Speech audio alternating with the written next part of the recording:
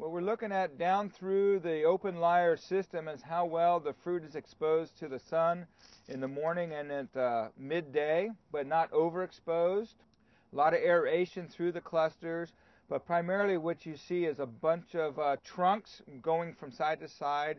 Back in 2003, this vineyard was converted from Pinot Noir to Sauvignon Blanc, and we also put in the open lyre system, which is the big cross arms that are right here. These are big cross arms that support this whole structure and to give us this openness, because we know that Sauvignon Blanc is very vigorous.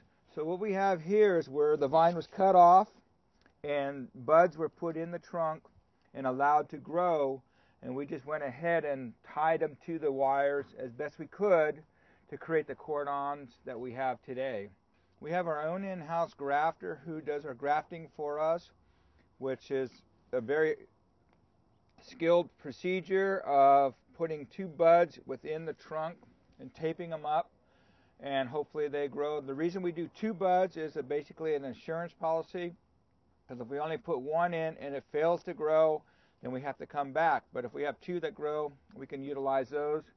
And in some incidents, like over here, there was two buds put in but only one grew, and we still made a vine out of it. And down by the trailer, the same thing, you see that. But again, generally the rule of thumb is you put two buds in to have two sources of trunks to come from. And it works very well. The reason to do grafting is to either A, change the variety as the market changes, or to have maybe a different clone out here, which is something that we haven't talked about before, and that's out in this particular vineyard, there's 4 clonal selections of Sauvignon Blanc.